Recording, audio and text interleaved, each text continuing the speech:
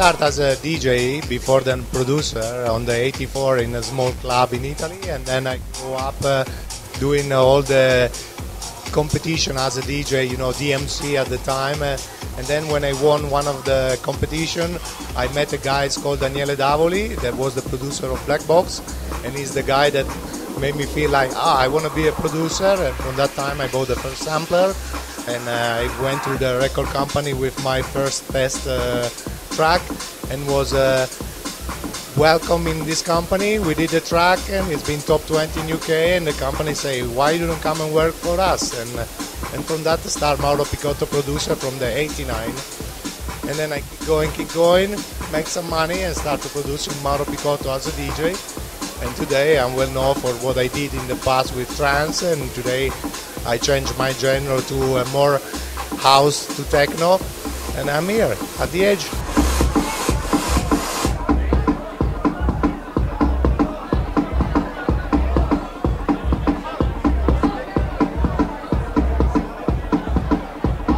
Alchemy is my baby, my label that does music for fun.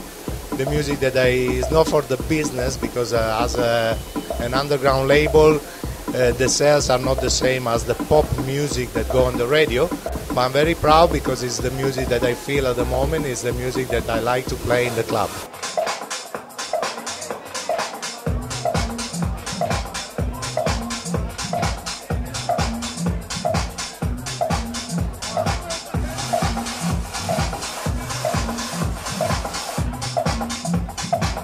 Mega Night was our project that I started because as Mauro Picotto, the people know me for the Lizard style, and as a DJ I wanted also to start to show where I was going with the music.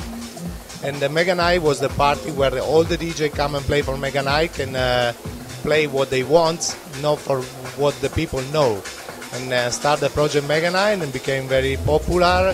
And but I'm already transition now because 2010 is the year of my new album coming out at the end of June, and it shows where I am with the music at the moment, with my label and with my music style.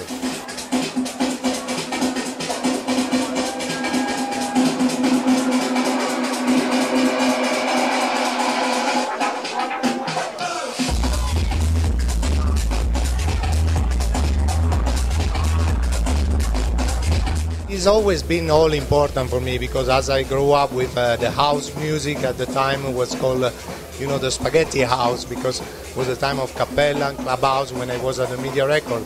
Then I create my big SAR style with the Lizard music and with all the Iguana and Komodo. And for me, it's all been a step of growing up with the music that I felt at the time. And today I'm with the music and I'm playing because it's what I feel. And that's for me is more important. I'm not playing or I'm not producing music for the business. I'm producing music for what I feel.